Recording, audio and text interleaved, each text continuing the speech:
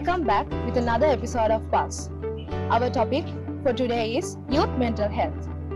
With us, we have Dr. Dulmini Perera, who is a clinical child and adolescent psychologist. We thought she would be the perfect person to explain and educate us on the current state of youth mental health. Good morning, Doctor. Very good morning to you.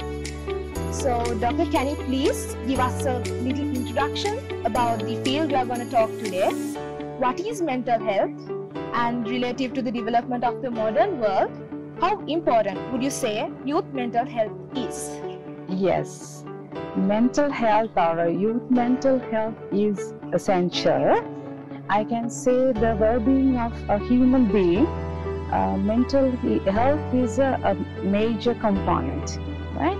So without mental health, you may be having your physical health, but without mental health, you can't do anything. So you get mood off or mood out, you won't be able to continue your day-to-day work.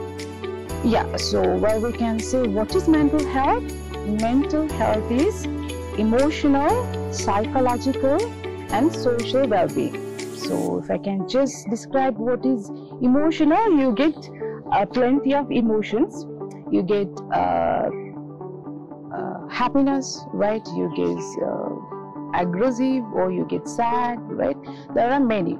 So if you have good emotions, positive emotions with you, and you are empowering day-to-day life, yes, it is one component.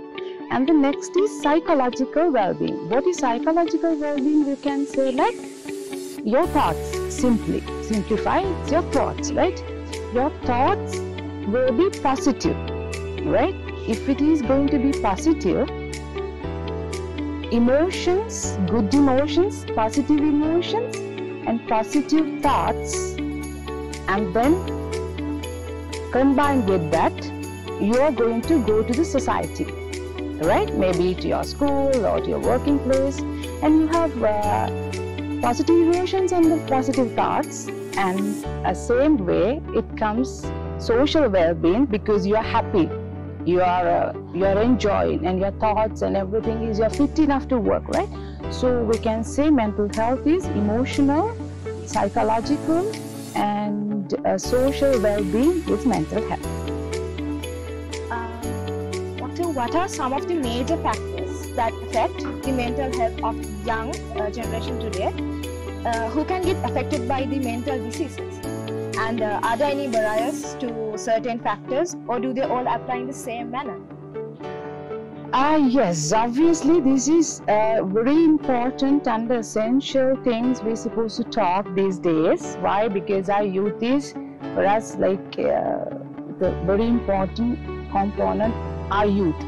So why they get depressed or why they get impairment of their mental health, exactly they do not know what is happening among me or with me, right? First thing, if you really wanted to have a good mental health, or if you wanted to have a pleasant day-to-day lifestyle, I can say like lack of creative thinking or critical thinking, right? Lacking part is a major part, because what is critical thinking? What is good and bad? Why am I doing this? You know exactly what is good and bad. That's why you do bad things in a hidden manner, right? So critical thinking. The other thing is lack of time management. I can say poor time management, right? If you have good time management within you, you have ample time to think. You don't have time to think because you're packed with your whatever the schedule, and you don't have time to think about it. Think about you or think about others. These components, 4 or 5 components are together, right? So if you're going to break one, so all will collapse. So third one is emotional content. We can say the young generation has poor emotional content. What is emotional content? You really don't understand who am I, and then again you really don't worry about others. you can understand others' feelings, right? For an example, you don't think about at the age of 18 or 17, what am I supposed to do? For me, for my parents, for my home, and for my school, right? So what kind of a duties are supposed to do or make people happy, make myself happy? So EQ is very important. So I can say poor EQ quotient. And then again, youth has unnecessary stress. It's not a necessary stress, right? I can say it's chronic stress, but I can use that for y'all. It's a chronic stress, like when you go adulthood, you must be having really, financial problems and so and so. But then youth has unnecessary stress, right? So what is unnecessary stress? They don't have creative thinking or critical thinking, and then they don't have time frame, poor time management. They don't have EQ. So altogether comes what? Unnecessary stress, right? For an example, I can say you will get your phone and use your phone. Phone is there for you to use, right? All sort of digital equipments are there for you to use. It doesn't matter. But if you really don't know the time frame, how far you're supposed to use that, you call for unnecessary stress. Why? End of the day, you will go to bed and you will call for yourself saying, not your mom or dad or teacher, you call for yourself, so and so or Dulmini, you didn't do anything, you are useless, right? You're bad, you are naughty, whatever. So you will complain to yourself, which is very bad. And you will lose your confidence, you will lose your many things related to. So I can say it is unnecessary stress. So then again, I can say, oh yes, all four components together is you all are using, you all are tending to mental disorders. Like I must say this first thing, you have mental problems and you have mental diseases. So youth has mental problems, right? You have a problem where you can't get any answer for that. Keep on thinking about it, you don't get any answer. That cause you, for a longer period, you're keeping that in your mind, there's no answer, that cause you mental diseases. So that's how I can explain that.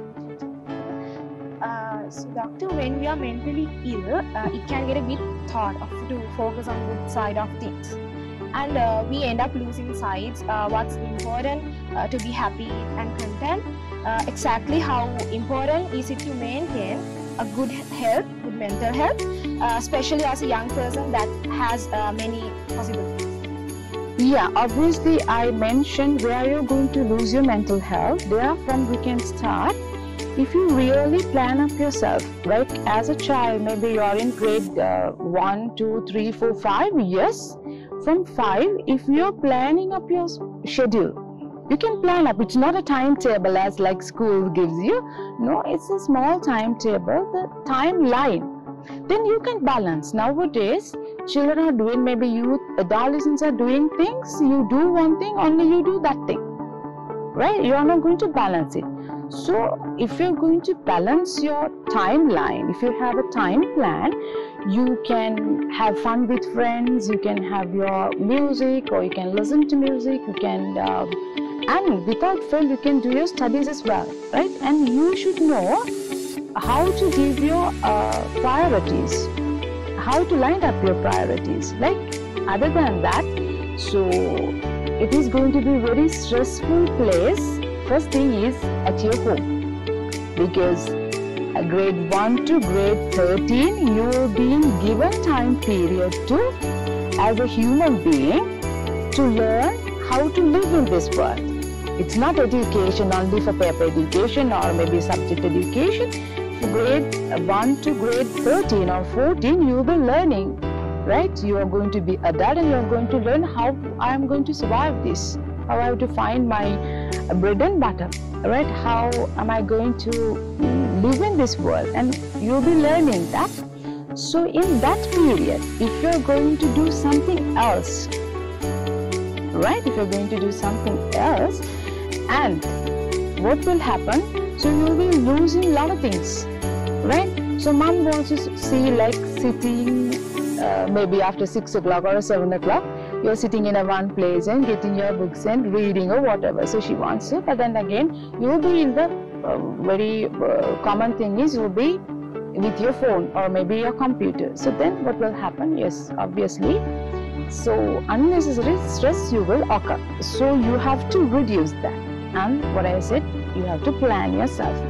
But this is really sufficient enough for you, your mind and your mindset. Whatever the education you have right now in your mind, this is really sufficient enough for you to understand, right? What is good, what is bad. And you don't think critically, if I don't study maybe grade 1 to grade 18, if I don't study, what will happen? So your mom or dad or teacher, whoever, shouldn't come and enlighten you saying that if you fail this and this will happen, right? You have mindset to think, okay, what I'm going to do next after my schooling, right? How I'm going to survive myself, right? It is important for you to sit and think about how I'm going to lead my life, right? Maybe you can be in grade 1, 2, 3, 4, 5. Parenting is a good part of this. They have to really give them guidelines and a good parenting for you to understand the situation.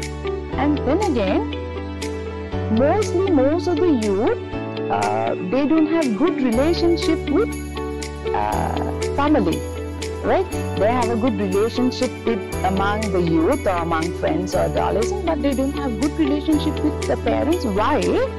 See, they always think like, okay, we are parents or teachers are like controlling ourselves, that they're going to stop our freedom, they're going to give barriers for us, right? So if you really wanted to overcome this, to happy and to have reduce your stress is very important, and plan yourself.